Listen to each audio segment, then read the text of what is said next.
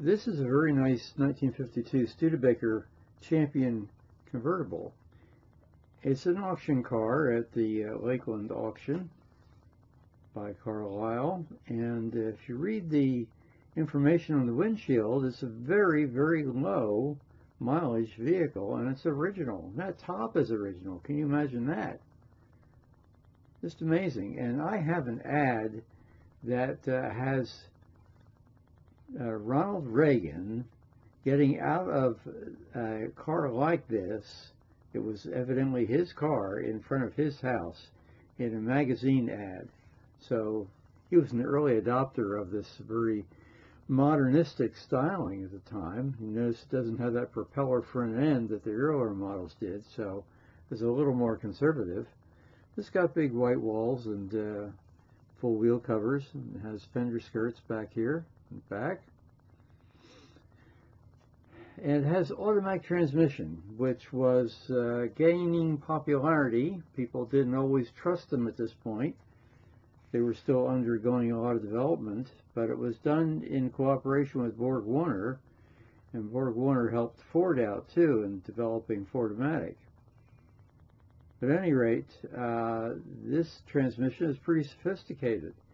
It started in intermediate gear and went to shifted to a high gear, and then it had a lockout torque converter. So it was pretty fuel efficient for an automatic, or could be at any rate theoretically. Original upholstery, very kind of strange mixture of textures there. And there you see the automatic transmission with the selector quadrant there and the shift lever on the column. Studebaker just didn't do things the way everybody else did. They were a little different. Notice the seam there between the fenders and the rest of the body. And there you see they like to advertise the fact that it had automatic drive. And according to this article, I have an article that I'm going to reference in the description. It talks about the development of that transmission.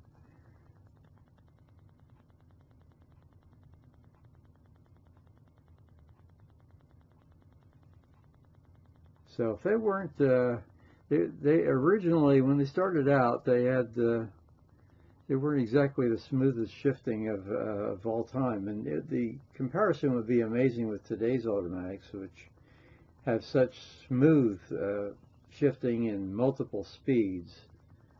Amazing. Notice where the parking lights are. Very nice.